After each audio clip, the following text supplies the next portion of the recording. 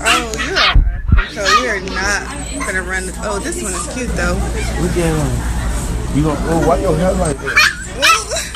Seriously trying to buy another dog. You need the money. Says y'all want more dogs, 2 dogs. Boo. I want one. You don't want to buy a dog? Oh my god. You don't look.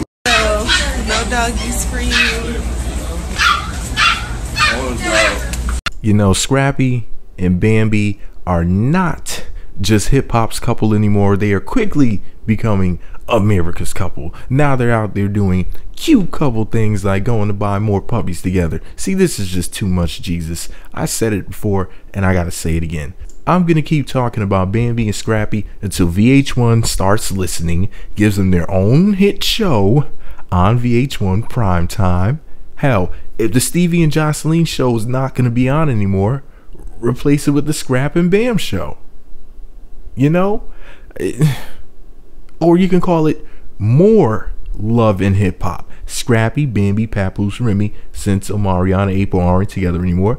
Just put these 2 couples on there, Scrappy, Bambi, Papoose, and Remy, and I'm telling you to be a hit show. Listen, Bambi and Scrappy, they're so entertaining off of Love and Hip Hop, because they're entertaining when they're on Love and Hip Hop, but the type of stuff that they're posting online is so much cooler. It's really relatable stuff.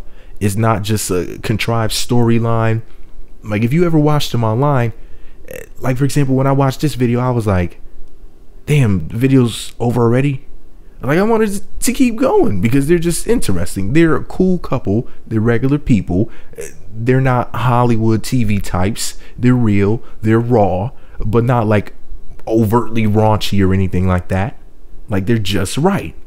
So why don't they have their own show? Listen, I'm pushing until VH1 gives them their own show because I pushed for Pap and Remy to be on Love and Hip Hop, and then it happened. And I wanted Cardi B to be on Love and Hip Hop, and it happened. So I'm gonna keep on pushing until Lil Scrappy and Bambi get their own show. Until then, I'm gonna keep talking about it until it happens. I've been emailing VH1 every single day. You know, random people on the staff have been receiving pictures of my balls in their email just to try to get them to give these people their own show.